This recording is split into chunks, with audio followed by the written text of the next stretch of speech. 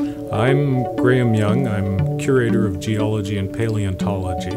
I really cover all aspects of anything to do with rocks, fossils, and minerals.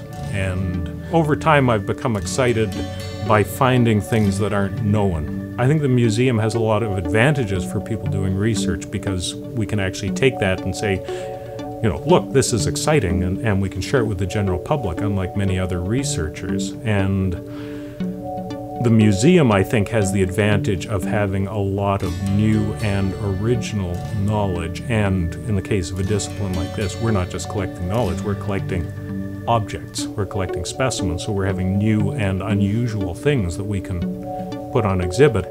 But that's fitted into a bigger picture of understanding and interpreting the province.